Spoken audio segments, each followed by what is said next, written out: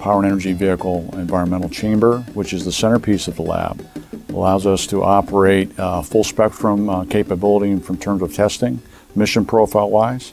It has unique characteristics. The PEVEL chamber enables us to test full vehicle systems, both tracked and wheeled, in a thermally controlled environment.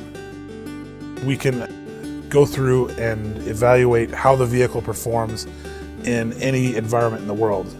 The chamber enables us to control the temperature. It's fitted with refrigeration and heating units, which can heat and cool the test cell from negative 60 degrees Fahrenheit to 160 degrees Fahrenheit. It controls the airspeed going through the chamber up to about 60 miles an hour.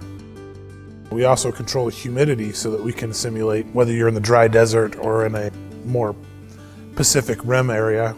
We can go from 5% to 95% relative humidity. When you find a problem in the field, it's very hard to reproduce if you're not able to reproduce the environment correctly. So if we have a guy in Afghanistan who says, hey, my Humvee won't start, I can't get to where I need to be, we can say, well, okay, what temperature was it that day? What were you doing with the vehicle? We can bring the vehicle back here and reproduce those conditions exactly and find the problem. Once we found the problem where it exists, in the conditions it exists, we can repeat the same experiment over and over again until we get it right.